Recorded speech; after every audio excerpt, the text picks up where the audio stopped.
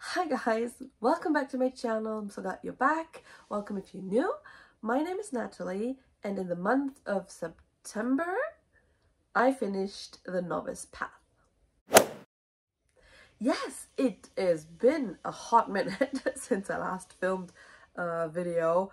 I was not in the right headspace. My mental health was not on par with what it should be, and I was just busy with other things.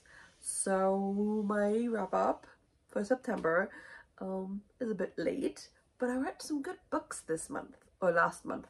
We're already, what is it today? It's October 15th. We're halfway through October already. But yeah, I read some amazing books for the Magical Readathon, and I wanted to share it with you guys.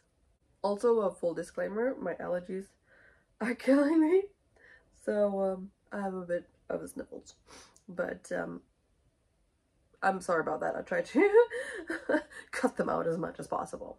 Let's get right into the books I read in September. If you're in the book community, you've probably heard of it. G revamped the Magical Readathon in a way that nobody could have predicted. And we're on a journey to Orilium Academy, and the first stop on that journey is the entrance to the Novice Path, and the prompt for that one was to read a book with a map in it. And I read Hearts Are Fierce and Broken by Bridget Camera. This is the second book in the Cursebreaker series. The first one is A Curse of Dark and Lonely. And a map. There is a map in the beginning of Emberfall. I gave this 4 stars. I gave the first book 4 stars as well, but it feels like a very different 4-star read. So I've seen a lot of people DNFing this early on. 100% understand this. I struggled through the first quarter because, first of all, we follow a different set of characters. So in the first book we follow Harper and Ren.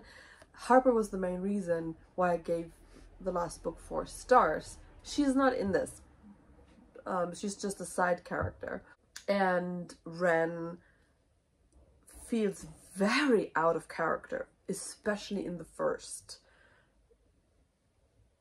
quarter, half as well. Every time he pops up and I'm like, was he that? I don't remember a lot about Ren, to be honest, from the first book as well, but like I don't remember him to be cruel. But then I warmed up to what Bridget Camera is trying to do here, and at the very end I think it really wrapped up nicely in the greater scheme of things of the series.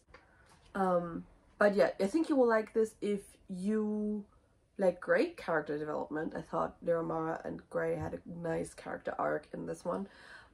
If you can push past the first quarter to third, and if you like journeys, because most of this takes place, they're journeying around to do things without spawning, you know.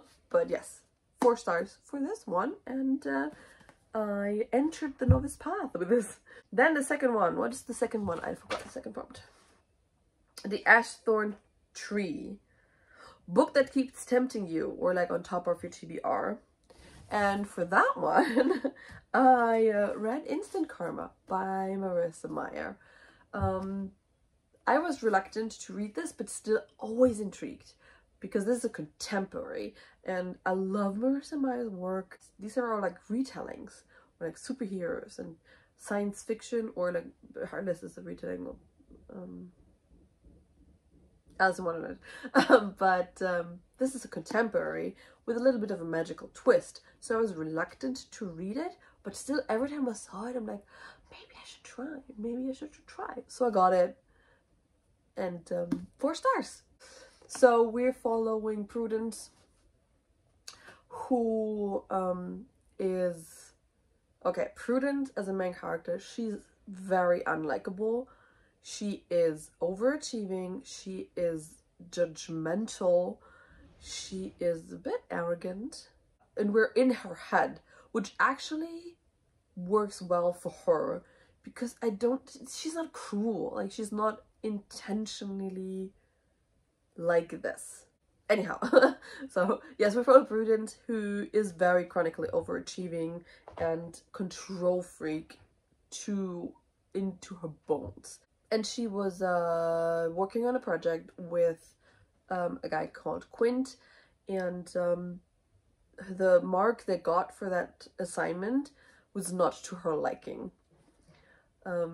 Because she is so controlling that like the teamwork they're supposed to do didn't work well. She's not happy, she wants to do it again. So during like summer vacation, she has to kind of convince Quint to work with her and try to get him to redo this assignment. So she signs up as a volunteer in the animal rescue Quint works in. Then one day she bumps her head and she kind of finds out that she can control instant karma. So she's going around, sees people doing things and tries to inflict this like universal justice. If she tries it with Quint, it always backfires and good things happen to him, although she thinks that he's supposed to like be punished for whatever he's doing right now. And this is kind of where we start off. This was cute. I liked it a lot. I really do like Marissa Meyer's characters. She has a way of writing characters that are not very good, like lawfully good and lawfully evil, I would say. But if you like enemies to lovers, cute summer beach vibes, animal rescues, and Beat It references, this is for you. Then, what was the next one? I don't remember. Number 3, the third stop on the Novice Path is The Mist of Solitude. Read a standalone. And for that, I read Under the Whispering Door by TJ Klune, one of my most anticipated releases of this year, and it did not disappoint. 5 stars. We follow Wallace, who dies and finds himself in a little tea shop in the middle of nowhere with the ferryman who is trying to help him cross to the other side through a door in the ceiling. It's on the very upper floor of this little house in the ceiling, thus Under the Whispering Door. The love story in this is a bit of a side. It's not the main story. It's really not. This is a book about grief. It's a book about all the different facets and all the different forms, all the different forms of grief through the eyes of a first like quirky, unlikable character. Is very weird to be honest, because Wallace at the beginning is just,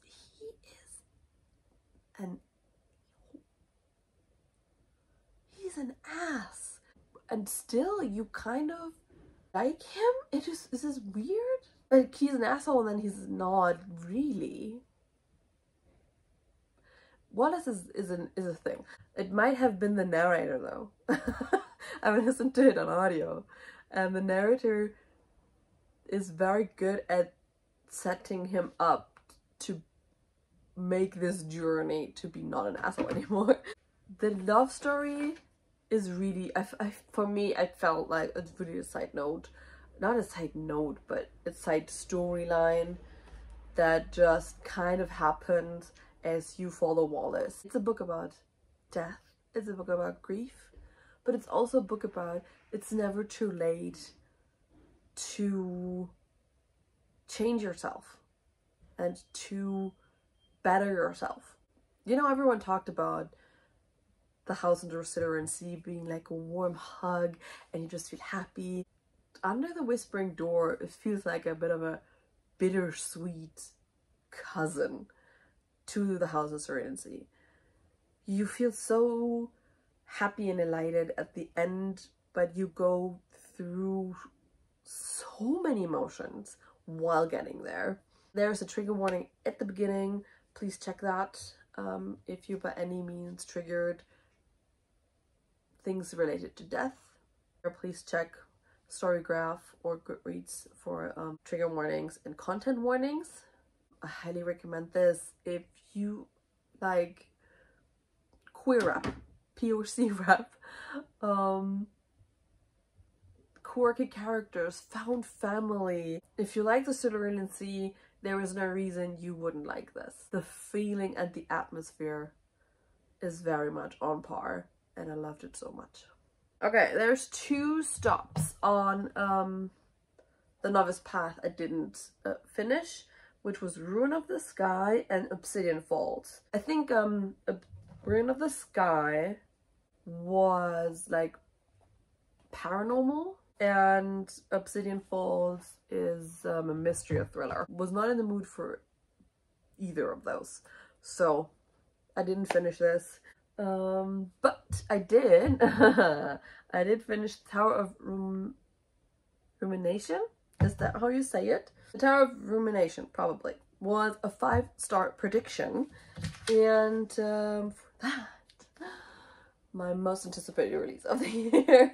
I cannot. Oh god, Into the Dying Light by Katie Rose Poole. This is the 3rd and final book of the Age of Darkness trilogy. It's just going right up where we left off in book 2. It is stunning and beautiful. It expands on this world even more than it already had. Oh god, I'm gonna sneeze. We're back.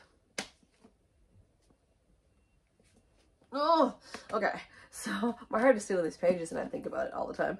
But that's 100% of 5 stars. 5-star prediction turned out to be 5 stars. I was not disappointed. For the ending, just in my heart, and I cannot recommend the series enough. If you like prophecies, if you like great character development, like the multiple POVs that start at different points and wonderfully blend together throughout the 3rd book period, this is the series for you. Age of Darkness, 3 books, 5 stars. Ah, love it so much. And the last stop, we reached the entrance to, I think it's like a portal to Orilium Academy, so the Orilium Academy arc, and that was to read a book set in a school setting. And for that, I read a manga. I read Dokyusei by Nakamura Asumiko. This is Classmates in English. Again, as always, you will find all the translations of the manga I'm showing down below in the info box. This is very hyped. If you are at all into like boys love manga, you will have heard of Classmates. There is an anime which I haven't seen yet, but I really want to. It's also beloved. Gave it 3 stars, maybe 3.5. Nothing much happens. It's very low key. It's,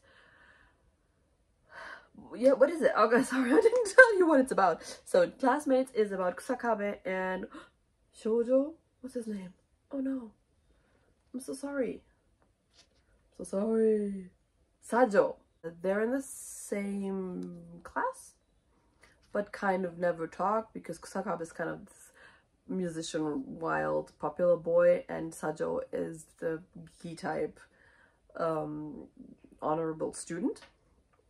And the path kind of cross when Sajo has problems with like sheet music. He cannot read sheet music, and Kusakabe helps him because they're about to just like have a asked to sing in a choir at the school festival.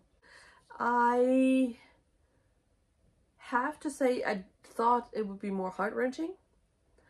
If you like unique character design and unique style, but I want to no, that's a spoiler. That's a spoiler. Let me just say here. There we go.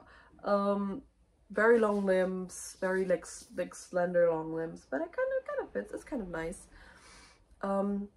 If you like low-key coming of age, just a pure simplistic story, then this, you will probably like this. There are 2 other volumes, Sotsugyose 1 and 2, like Sotsugyose Fuyu and Sotsugyo Haru, so graduate winter and graduate spring.